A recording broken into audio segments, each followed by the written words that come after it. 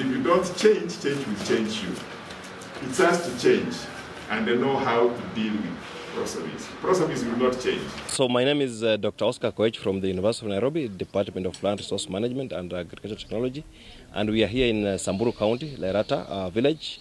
We are working with the communities here to address a challenge that has been there for the communities and for many of the other dryland areas. We are working with communities to address a challenge of this invasive species, and what we have seen from other parts of the world is very difficult to eradicate prosopis juliflora. But what we know is that this is a tree with many other benefits, dual purposes, uses in terms of products for people, the communities. The native areas where this plant came from, like Mexico, for example, this is one of their main plants that they grow for both human food and animal feeds. And we are saying that how do we bring these technologies, experiences and practices back here to Kenya to address the challenges of the communities. So we are coming here with the technologies as a university to train the communities on how to utilize this plant as animal feed, because the plant is actually of very high quality in terms of minerals and nutrients, crude proteins, that can actually replace soybean as an ingredient in feed processing 100%. That means that we reduce the human animal competition for feed resources. The prosopis pod is actually a legume plant with very high crude protein. Scientifically, analysis have shown between 18 to 24 crude protein levels, which is actually higher than many other legume sources that we use for animal feeds and even human foods here processing. The plant has many other environmental benefits. First one is issues of land degradation control, because it actually stabilizes the soils, controls erosion, but also the plant is actually a source of energy for communities. So we are looking at how we bring also technologies to process high quality energy from this particular tree in a sustainable way, making briquettes that can fetch higher value and of course incomes for the communities, and as another way of managing this plant in terms of spread and of course invention. Livestock, especially in the arid and semi-arid lands, depend on the pasture land. What we've seen is that the pasture lands are getting degraded by invasive species like prosopis juliflora and others like acacia recipiens. So when we support the communities, we realize that the communities rely so much on the pasture land, which is actually the environment. And VSF Suisse promotes what we call the One Health approach, which looks at the environment and looks at the human health, the animal health, which of course forms the basis then for the human health. Now, if the environment is not healthy, then the animals or the food that we eat is not going to be healthy. And that's where we focus largely on how we can be able to improve the health of the environment. The ecosystem is well balanced to be able to produce enough food which can support the animals to be healthy and therefore to have enough food for the communities who live in these areas. So when we find invasive species, what they do is that they suppress the pasture which supports the communities. So when we interact with the communities, especially here in Isiolo and Samburu, where we work, what has come out is that the prosopis juliflora is quite a challenge, where previously, especially along the Ewaso ecosystem, this plant has been eating away, or encroaching to the pasture land, and that has really affected the livelihoods of these communities. The communities view this plant as a menace. What we've realized is that it is not very easy to control this tree, but it also has advantages. They complain a lot of how much it has encroached, and in the process of encroaching, of course, it has affected their livelihood. Then it has also made other predators to come closer. In some cases, they have even pushed away the communities from where they were living to start to acquire or to move to other areas for settlement. Then in the environment also what we've seen is that it has encouraged proliferation of vectors.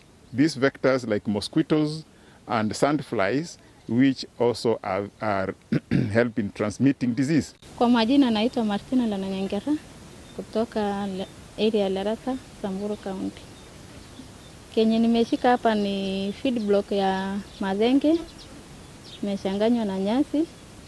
Tumesiaga ikakuwa unga, ndo tukaongezea nyasi tukisiaga kwa mashini ile tumepewa na kampuni ya VSF kupatia nguvu feed block yetu. Hii tunalisha naye mifugo wakati ya jilali, na hasa saa hii wakati kuna nyasi mingi, tuko na nyasi unapatia jioni ipate kusaidia. Maana ya kuongezea nyasi ni iwe prosopis sport iko na sukari mingi, kiongeza nyasi inakuwa mswagi kwa meno. Kwa hivyo haitabaki mabaki ya prosopis ile iko na sukari mingi kwa meno ya ng'ombe ama mbuzi yako. Hiyo nyasi itasaidia kusugua meno ya mnyama yako. Hapo awali tulikuwa tunaona miti ya madhenge ikiwa mti mbaya kwa sababu ya vile ina spread kwa urahisi. Wanyama wakikula pods yake inaenea kwa area haraka sana, na inakaa bushi, inafunga njia hasa mahali ya maji, inafunga hiyo area, inakuwa ngumu kuingia ama kutoka. Kitu ikiingia ndani inakuliwa tu na wanyama huko, kutoka inakuwa shida. Na kwa sasa hivi vile tumepata mafunzo kwa kampuni ya VSF, madhenge ikiwa na hasara yake iko na faida kwa wingi. Miti ya madhenge iko na hii support, na hii support tukisiaga tunalisha naye mfugo ikiwa chakula. Miti ya madhenge pia iko na post ya kutengeneza nyumba na inakaa strong kuliko miti zingine. Miti ya madhenge pia tunatumia kutoa naye makaa. Hiyo makaa briquettes unauza na inainua lifestyle ya watu. Name is Isiolo Puri, Chief Officer for Livestock Production and Veterinary Services, Isiolo County. I'm privileged to be part of this team that undertook training, a 3-day training on holistic and sustainable management of prosopis juliflora. As you can see from my background, this is the tree that is commonly known as madenge, the prosopis juliflora. There are many other species like Acacia reficiens and also Ipomea. The three species are part of the native trees and also vegetation in our ecosystem. And today we were demonstrating on how best we can transform lives and also add value to prosopis juliflora. I also wanted to mention that in Isiolo County, 3 sub-counties are affected by prosopis juliflora, that is Oldonyiro, Merti, and Ngaremara. In those areas, especially we visited Cherab, whereby there is a wide growth and spread of prosopis juliflora, and there is a team of researchers from the University of Nairobi, through the support of VSF, the Inopla project, and also BioVision, together with our support from the county government of Isiolo and Samburu County. We want to find the ways through which we can change the perception of the communities towards this invasive, towards this species of tree, because it is not only in Isiolo or in Kenya that these invasives are found, but they are dated back in so many other countries where they found ways of managing it.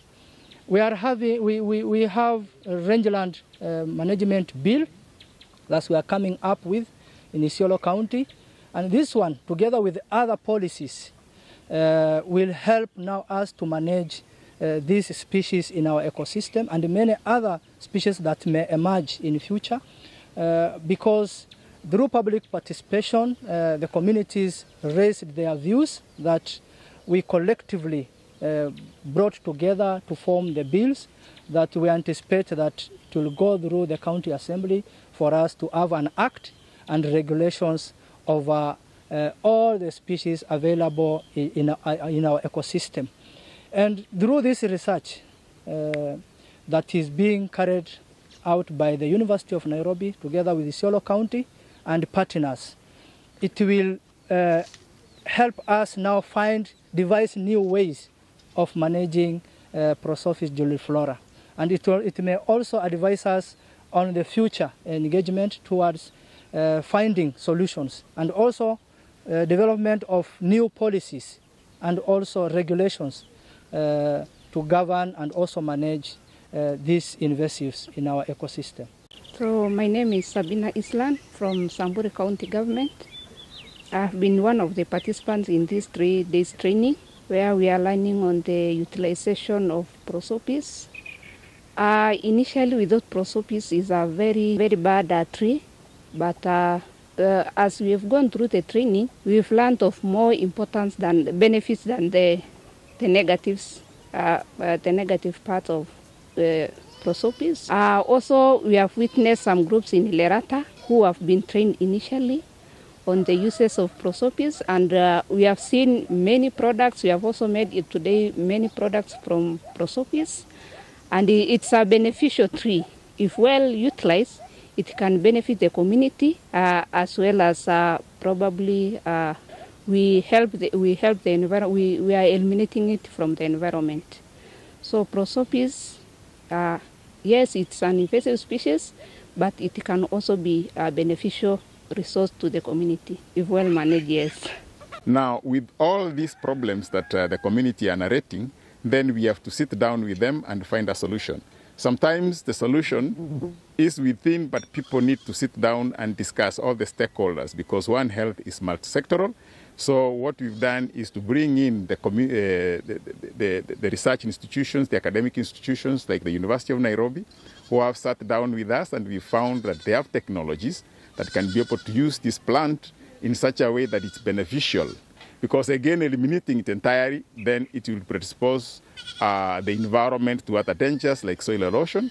And we also need to have plants which are helping in carbon sequestration. So we have to strike a balance. And to strike a balance, then we have not to eliminate it entirely, but to find economical ways that are sustainably viable to be able to control it. And that's why we are promoting what we call economic utilization through feed production, and also through environmentally friendly energy, which they call briquettes. Now, with the processing of feeds, this is where they use the seed pod to crush it, because this plant usually spreads by animals feeding on it and walking around. Wherever they drop the seed, it sprouts up. Now, if you go forward and crush this seed, then make a feed for the animal, you'll have addressed supplementation of a feed, of animal feed, which is quite a challenge to livestock producers, while at the same time you are helping in capping the spread of the plant. And when we look at the production of energy, which is through production of briquettes, then what you are making use of, one is the waste that comes from charcoal, whereby the waste is ground, basically could have been thrown away, then it's recycled and made into high quality products, which they call briquettes, which are very energy intensive and very good.